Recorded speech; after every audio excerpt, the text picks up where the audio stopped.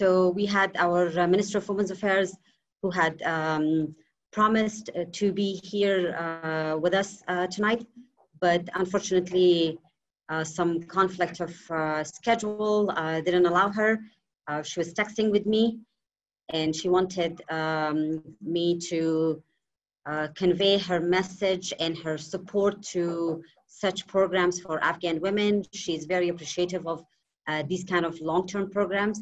And I must tell you that she was surprised that this program has been running for Afghan businesswomen for 14 years. And when she learned about the process of the program, that we have an in-country training and then we have a leadership development and mentorship is incorporated in the program. And when students come back in both of the countries, they either join their alumni association or other organizations, and they pay it forward, the knowledge and especially the wealth of knowledge that they gain from American businesswomen and American leaders. She was really amazed that this program is being conducted this way. She as well sent her regards and thanked everyone. And one more thing that she was amazed by was when she learned that this program has been sponsored by the private sector all these years. She thought initially, because this is the normal thinking here, that when you talk about a program, it's done by American funds and US based organizations, they immediately think that it's funded by USAID or US government. But when I told her that this was always funded by the private sector, she was really amazed, and she thanked all the private sector sponsoring this program and all the American businesswomen who have been generously sharing their knowledge, their homes, and their skills with our businesswomen.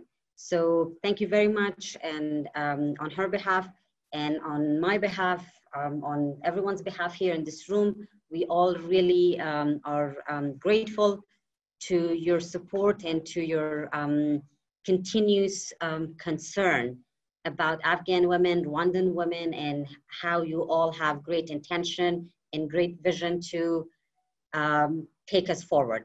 Thank you very much. Good morning and good afternoon, everyone.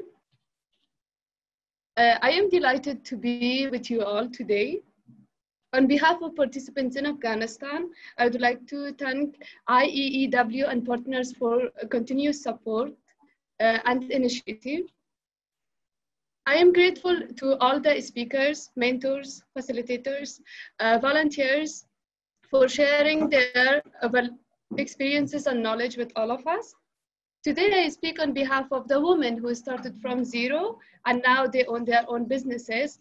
And also they are helping other women to work with them, and they are creating more opportunities in their communities.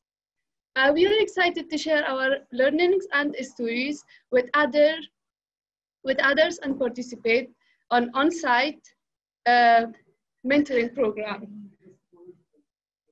But most of all, we are excited to see everyone in person, hopefully in 2021. For many of us, this is a first-time opportunity and a golden one that can open more doors for the future developments, especially professional developments. I would like to emphasize that we enjoyed and remained inspired by the online classes as well as the classes in Kabul and provinces. I already see the change in our team in here. And the way that program was designed really helped us to learn, share, and connect with other business owners, not only in Kabul, but also in other provinces. And hopefully we will do more. We will connect with others internationally in 2021.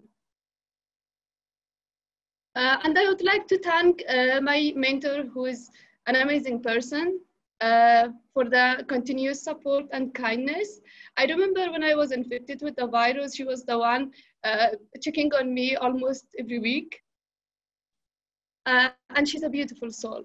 And also, I really, I want to take the chance and thank Manizha John for the energy. I'm really inspired by her enthusiasm and the support and the work she's doing here in Afghanistan.